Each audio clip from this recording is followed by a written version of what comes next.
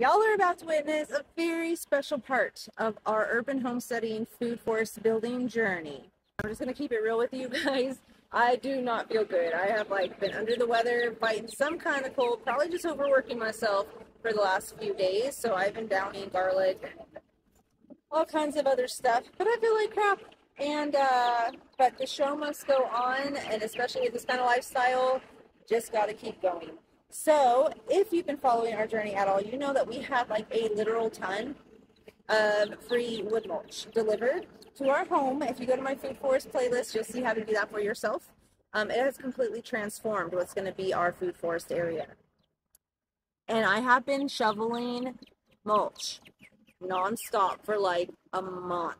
Thank you to my family because they were helping when they could. But it has been a lot of work, a lot of work. And guess what? We're about to dump the last wheelbarrow of mulch onto the food forest. And I am officially done with all this wood mulch. Oh, thank God.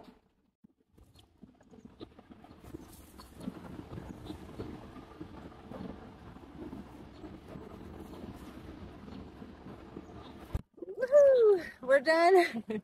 Now on to all the other projects. So if you want to follow along on my journey with me and you haven't already, go to my food forest playlist and check out all the wonderful cool things that have been going on. And thanks to Food Forest Nursery, there is a link on my website. You can get to my website by going to mrstandme.com, where there's a link in my bio. Thank you to Food Forest Nursery for all the amazing fruit trees that are in here. So I'm just so excited, guys. I'll talk to you later. Bye.